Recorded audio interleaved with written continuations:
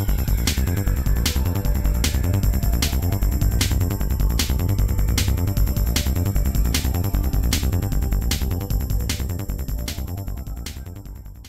guys, it's just Jess here from Spolly Syndications in Kilmany, and we are doing the newsletter for Amber.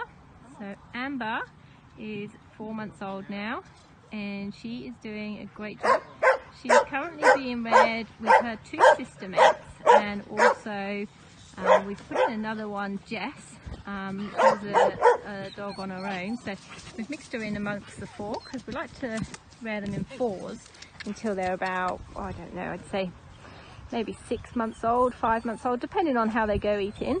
And they settled in really well together, so that's really good. But we've been around keeping our eye out just to make sure, but no troubles. Now Amber's doing really well.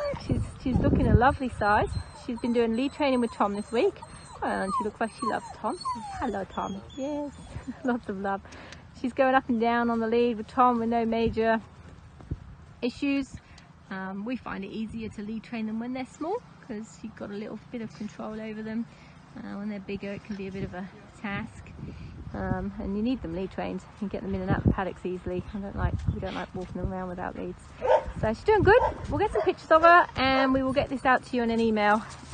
All going well and on track to where we want her to be at this age, and we'll get her out playing next month. I think we are playing with some toys or going up and down with the dragler, but you'll find out next month. All right guys, speak to you soon.